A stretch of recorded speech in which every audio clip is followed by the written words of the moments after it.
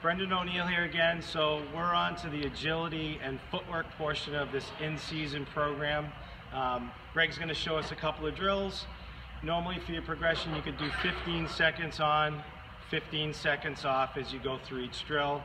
The demonstration I'll do 5 to 8 seconds to keep it brief, but just in the future moving forward the program 15 on, 15 off. Okay, so the first one's going to be working over the line with one foot. Okay, go ahead. 4, 3, 2, and rest. And then Greg's going to go to the other side and demonstrate the other side. Okay, go ahead. 4, 3, 2, and rest. Good. So notice how Greg got low, he used his arm action. It's almost like a foot fire speed. He's really working hard, so then you're going to earn your recovery time. 15 seconds on, 15 seconds off. Okay, the next drill is going to be a single leg lateral hop. 1 foot side to side over the line. Go ahead.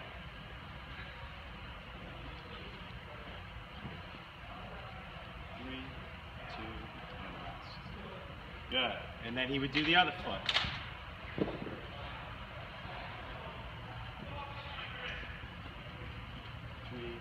2, and rest. Good.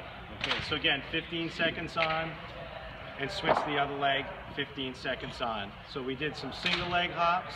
Now we're going to go 2 feet side to side. 2 feet side to side. 3,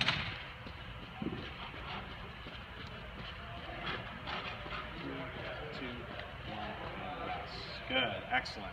So 15 seconds on of that. And now we're going to do, we're going to cross the feet. And when you open up your feet, you go down to a tap squat. So we're crossing feet into a tap squat. Okay, go ahead.